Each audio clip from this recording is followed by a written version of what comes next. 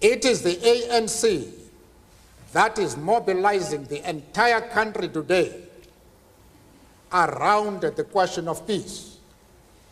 You would also know that I have made several calls at public rallies that no solution is possible in South Africa without involving Chief Buthelezi. You would know this. Yeah, yeah. I have made that call not once, but several times. But it is the government that is responsible for all our problems in regard to Natal. The questions that I have put to Mr. de Klerk, he has not been able to answer. I wonder if you can answer them. The government has had no hesitation whatsoever in suppressing similar violence before. Why is it that it has not even attempted to suppress that violence? After all, no government anywhere in the world can tolerate violence in which close to 4,000 people have been killed without intervening. Why is your government not intervening? That is the question that you must answer. I would answer you by saying that I don't represent the government, and I would hope that the government would do exactly what you say. I do not quarrel with you, and I do not presumptuously lecture you, Mr. Mandela. I wish you well. Thank you very much. Mr. Mandela. Thank you. Thank you very much. We have ripped through the first part of this broadcast extraordinarily quickly. There are still a number of issues that we have to take up with Mr. Mandela, not the least of them being sanctions by the United States against South Africa. We will continue with that in the Nightline segment of this broadcast. Just a quick break now. We'll be back. I'm Ted Koppel at the City College of New York, and this is a special edition of Nightline. Nelson Mandela, day 2 of his visit to the United States. More celebration, more adoring crowds. A reminder to his people of how far they have come. In the words of the prophet Isaiah, we have risen up as on the wings of eagles. A reminder of how far they have yet to go. The old order is crumbling, but the age of freedom has not yet dawned. Ladies and gentlemen, Nelson Mandela.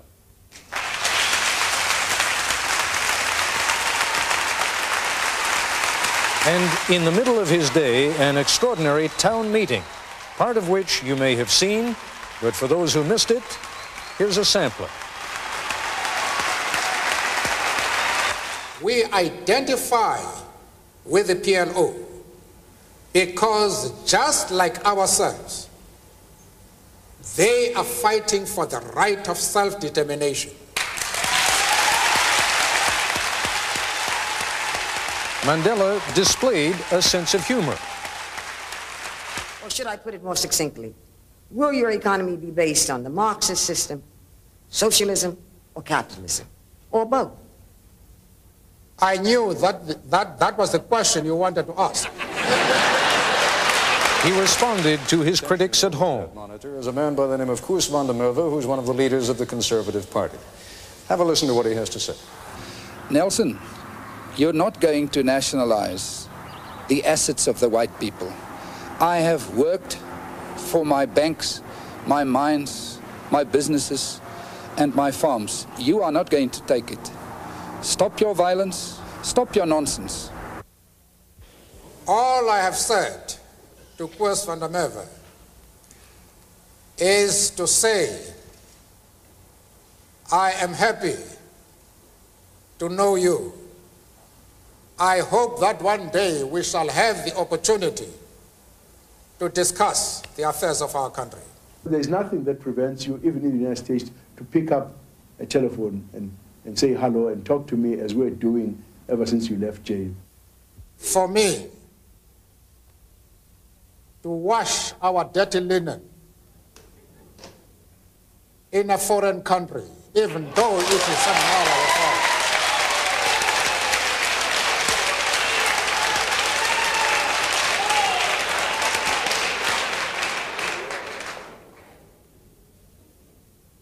I am hesitant to do that, even though here I have the feeling that I am among comrades in arms. Welcome to America. He faced his critics here head on. Those of us who share your struggle for human rights and against apartheid have been somewhat disappointed by the models of human rights that you have held up since being released in jail. You've met over the last 6 months 3 times with Yasser Arafat. Yasser Arafat, Colonel Gaddafi, Fidel Castro support our struggle to the hilt. I think I would be dishonest if I did not express profound disappointment with the answer that Mr. Mandela gave to the previous question, because it suggests a certain degree of amorality. Above all, Nelson Mandela stated his positions forcefully. Why are you so insistent upon maintaining sanctions at a time when it can be argued that the South African government has made more concessions, your release being only one of them, than it has ever made in the past 40 years? I should know better about this matter, Mr. Koppel, than you. No doubt. And now, in the Nightline segment of our broadcast, there's much more to come.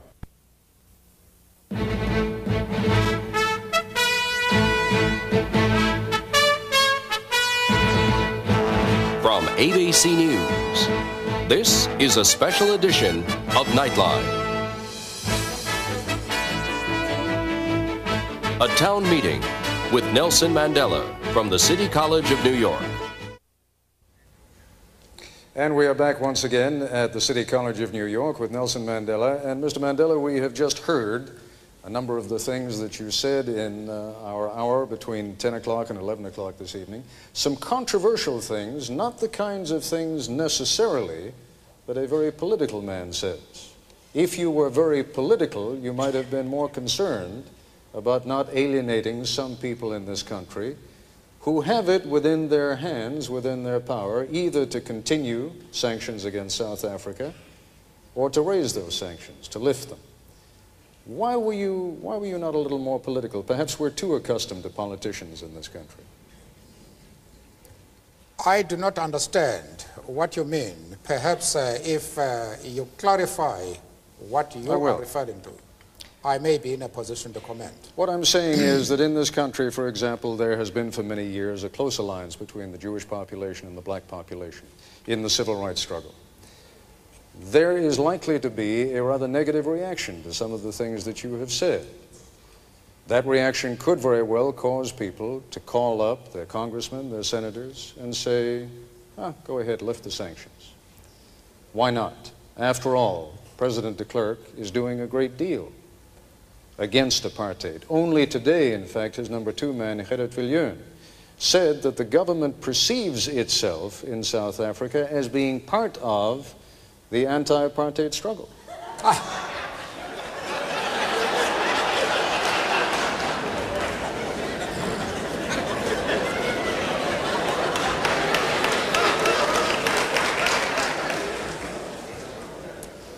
One of the problems we are facing in the world today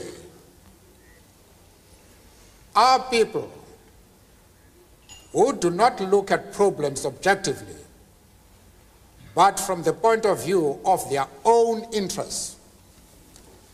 That makes things difficult, because once a person is not objective, it is extremely difficult to reach an agreement.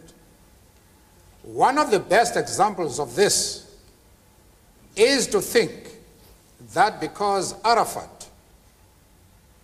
is conducting a struggle against the state of Israel, that we must therefore condemn him.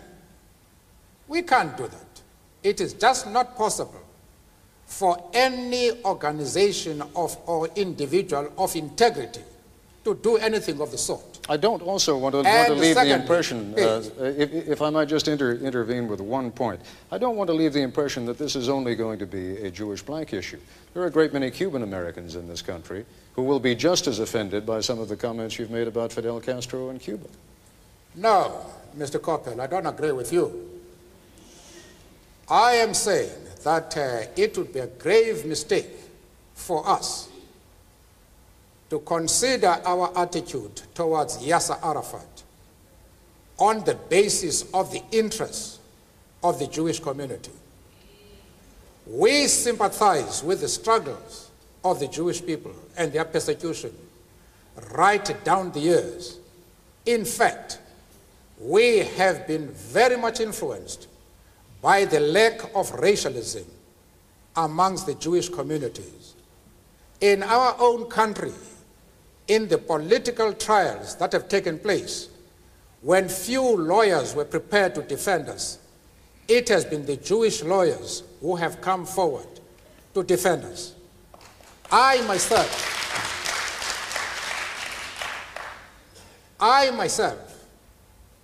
was articled, I'm a lawyer by profession, and I was trained to become a lawyer by a Jewish firm at a time when few firms in our country were prepared to take blacks. And as I have said, we have many Jews, members of the Jewish community in our struggle, and they have occupied very top positions. But that does not mean to say that the enemies of Israel are our enemies. We refuse to take that position. You can call it being political or a moral question, but for anybody who changes his principles depending on whom he is dealing, that is not a man who can lead a nation.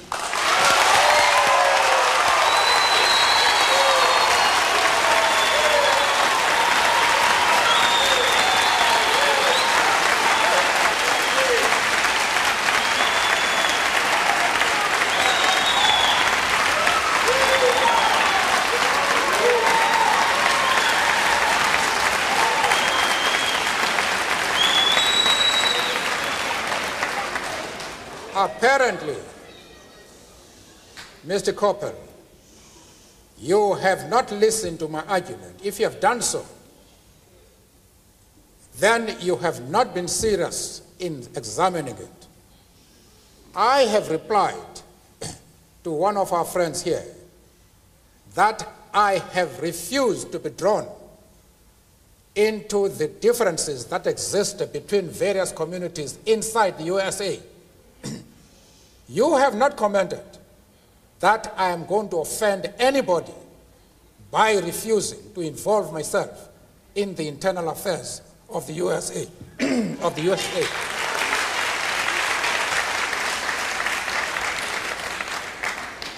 Why are you so keen that I should involve myself in the internal affairs of Cuba and Libya? No. I expect you to be consistent.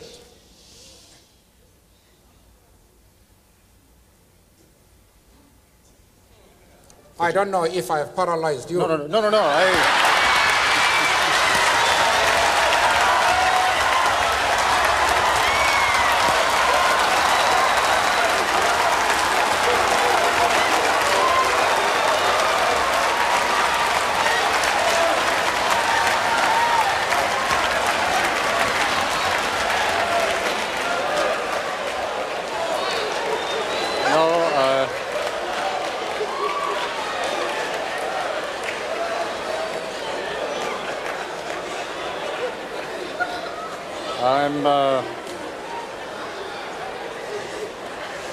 I'm afraid, Mr. Mandela, that paralysis does not set in quite that easily in my case. The point...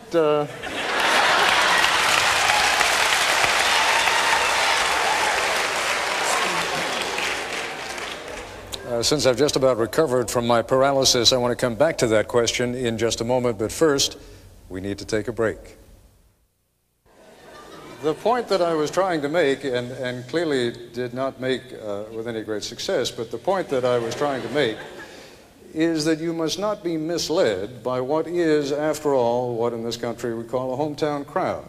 These people are very much with you. You have seen that.